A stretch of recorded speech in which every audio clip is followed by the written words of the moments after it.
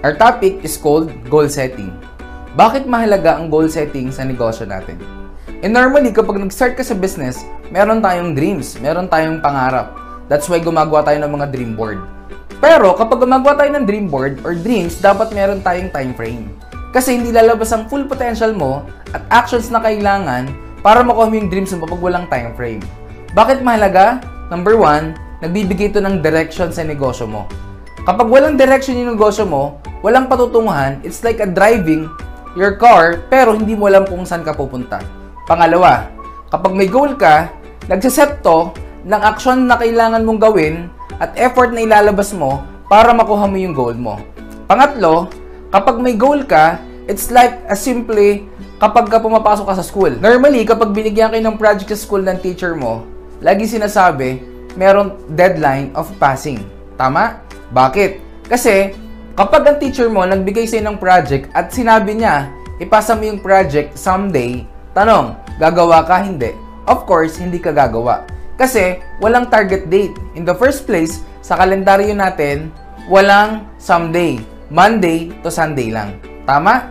Same thing sa negosyo. Kung gusto maging global ambassador, kung gusto mong kumita ng malaki, if you want to become a Millionaires Club Circle member, if you want to earn 100,000, even 500,000, even 1 million per month, dapat meron kang time frame at dapat meron kang goal. Now, paano mo mag-set ng personal goal? Paano mo mag-set ng goal? Kapag nag-set ka ng goal, dapat yung goal mo, it should be SMART. SMART means specific, measurable, attainable, realistic, and time-bounded. Kailangan specific. Kaya kailangan, number 1, kapag nag-set ka ng personal goal mo, it should be financial goal. Magkano ang gusto mong kitain? How much you want to earn in 1 month, in 1 year, even for the next 5 years. Kapag nag-set ka ng financial goal, kailangan in terms of numbers. Okay? It should be in figures. Para pag tinanong sa'yo ng upline mo, bakit ka nagre-recruit ngayon? Bakit ka nagpe-present ngayon? Hindi dahil gusto kong yumaman. Well, probably, that's part of the reason. Hindi po pwede sabihin na kaya ako nagre-recruit kasi sabi ng upline ko, kasi networking, kailangan mag-recruit. No. Dapat, yung activity na ginagawa mo, dapat connected to sa financial goal mo, probably every month, every year. Example, you want to earn 15,000 pesos in 1 month. So, how many recruits you need? How many accounts you need? If 15,000 per month, you need to recruit 10 on the left, 10 on the right. So, it would be paired, it would be 15,000. Now, it means when you're doing certain action and you're doing certain activity, it is connected with your financial goal. Pangalawa, kapag nag-set ka ng goal, you have to be disciplined. You have to be responsible. You know what? Kapag nag-set ka ng goal sa sarili mo, ang daming temptations. Particularly if you're doing online marketing, ang daming temptation para hindi ka maging productive. Akala mo, nag-online ka pa, pero hindi mo alam. You're watching certain videos na hindi naman connected sa negosyo mo. Mas marami pang time ang ginagawa mo sa Facebook nang hindi connected sa goal mo. Kaya maraming temptations. So, kailangan maging discipline, maging responsible. Minsan, kahit, late at night, you have to wake up, kahit na madaling araw na, kailangan mo pang gumising kasi meron kang ka-Skype or ka-chat from Nigeria or even from ibang bansa na baliktad yung time zone mo. So, number 2, you have to be responsible. Third step, sa pag-set ng financial goal, kapag na-hit mo ang goal mo in 1 month or even 3 months, it's up to you. Don't forget to reward yourself.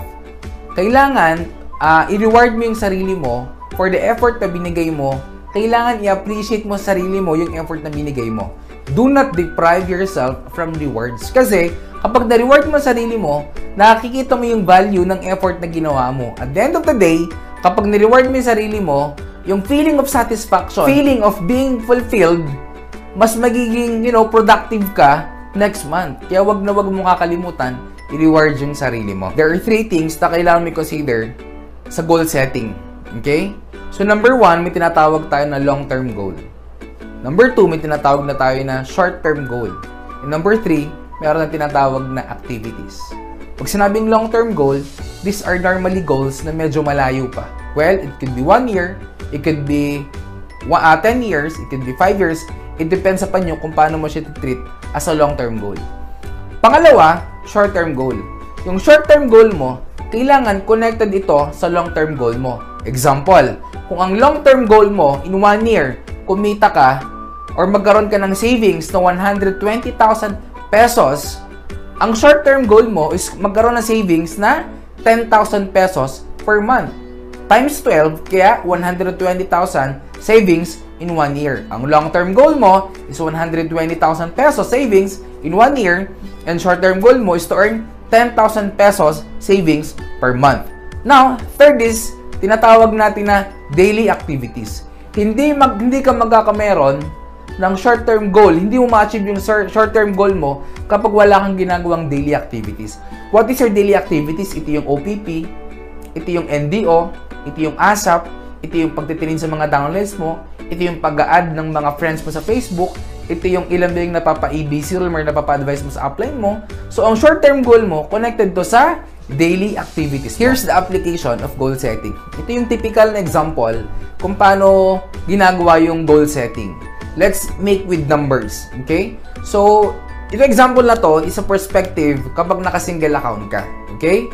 So, example, kapag naka-single account ka, ang goal mo is kumita ng 500,000 gross income in 1 year. Pag sinabing gross, hindi siya net. Kapag sinabing gross, kasama yung GC, kasama yung tax, okay? 500,000 gross in 1 year. So the question is, if 500,000 income, gross income in 1 year is your long-term goal, ano ang magiging short-term goal mo or monthly goal mo? Definitely, kailangan mong kumita gross ng 41,666 pesos in 1 month. That's 500,000 divided by 12, okay? So, lalabas yung 41,666. Kung ang goal mo is kumita gross income of 41,666 in 1 month divided by 1,500 or 1.5 dun sa match sales bonus natin. Therefore, ang goal mo is magkameron ng 28 pairs. Ibig sabihin, 28 sa left, 28 sa right. Ibig sabihin, 28 pairs para ma-downgrade natin in 2 weeks. So, 28 pairs divided by 4, ang lalabas dyan, you have to have 7 pairs per week. Ibig sabihin, 7 sa left, 7 sa right. So, more or less, ibig sabihin, 7 times 2, you have to have a 14 pay-ins per week. If 14 pay-ins divided by 7, para makuha natin yung daily.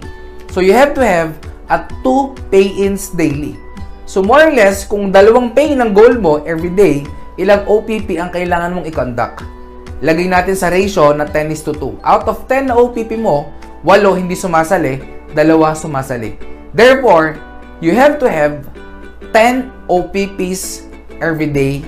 Yung set naman na ito yung goal setting kapag naka 7 heads ka. Ang laking advantage actually pag naka 7 heads ka. Well, for me, lagi nating sinasabi, kung gagawin mo lang din ang business, don't let yourself na single account lang. Igugol mo na maka 7 heads ka. Kung isang bagsak na 7 heads, mas maganda. Bakit? Even sa goal setting, even sa production ng 7 heads, sobrang laki ng pinagkaiba. Assuming, same thing, let's say ang goal kapag naka 7 heads ka, kumita rin ng 500,000 gross income in 1 year. More or less, kung 500,000 income, gross income in 1 year, how many pay-ins ang kailangan? Well, as we computed, ang goal mo is at least makakuha ng 8 na magti 3 heads lang. Or, kung i-disintegrate natin, 8 times 3, that's 24 pay-ins per month. You need to have at least 24 pay-ins per month. Take note, hindi na pair, pay-ins. So, 24 pay-ins divided by 4, that is 6 pay-ins per week. And 6 pay-ins per week divided by 7, that's approximately 1 pay-in per day.